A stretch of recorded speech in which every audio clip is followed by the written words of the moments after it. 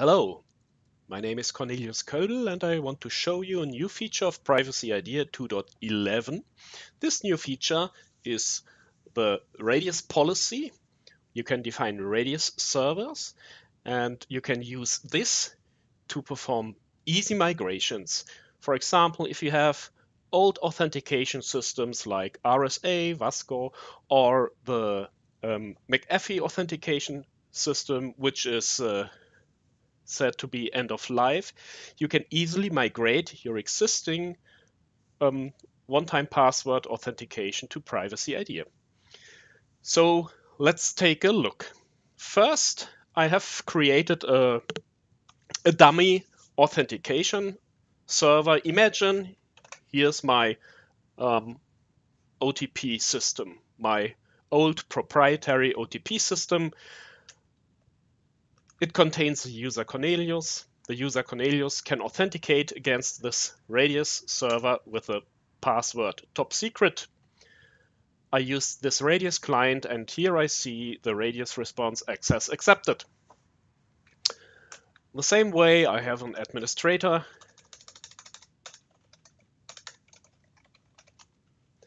which can also authenticate with this password. Just imagine this to be any other radius-enabled OTP system. Okay, now let's take a look at privacyIDEA 2.11.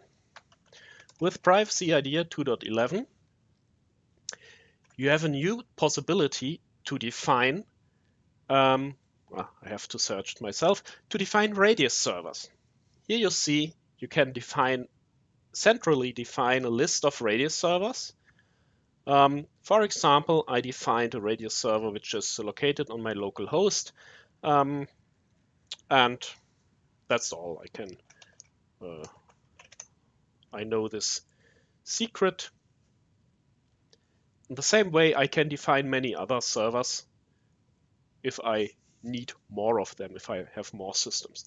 Now, the interesting point is, imagine you do not only have 2 users in your old system, but maybe you have 200.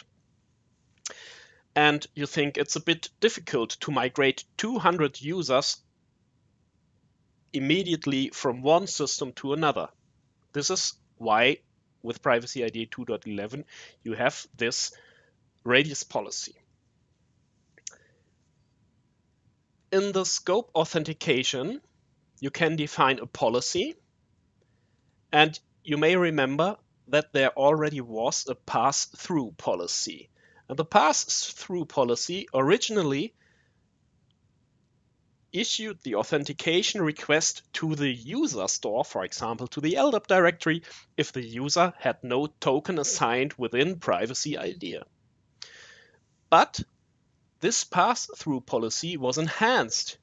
You can either forward the authentication request to the user store or to any centrally defined radius server, for example, to my local host radius server.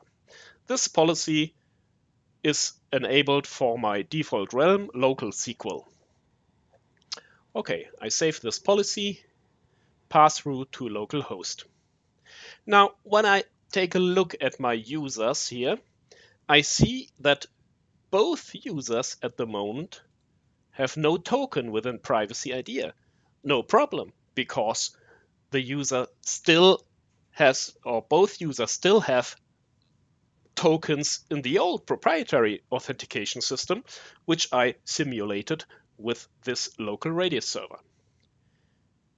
This means at this very moment, these users can authenticate against privacyIDEA with their old credentials, with their old tokens. Okay, let's do it. Please note, at the moment, you only have defined one single policy, only this one single policy here with this pass-through to this old system. Now let's take a user. If the user authenticates with his old token or his old password, you see top secret, we see the user is authenticated, and we see why the user is authenticated, because the credentials were validated by the Radius server. Please note that privacyIDEA itself does not know anything about this password or about this OTP value, but it simply forwards the request to the Radius server. And the same is true for the administrator. He will be authenticated against the external Radius server. Okay, now you're in the situation you have installed the privacyIDEA in front of your old OTP system, and you're running just the old tokens with the old OTP system, but authenticating against privacyIDEA. The interesting part now is that you do not have to change any configuration setting. You simply go and enroll a token to a user, not caring about anything else in your infrastructure. So, well, I have a hardware token here. I assign this hardware token, this key fob, to the user assign token.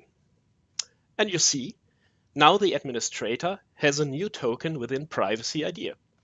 So let's see what happens if the administrator tries to authenticate with his old credentials, with the old credential or the old OTP token from the original proprietary OTP server. As you might imagine, he fails to authenticate because privacyIDEA realizes, oh, the user administrator now has a token here within privacyIDEA, and tries to authenticate the user against privacyIDEA, against the token within privacyIDEA.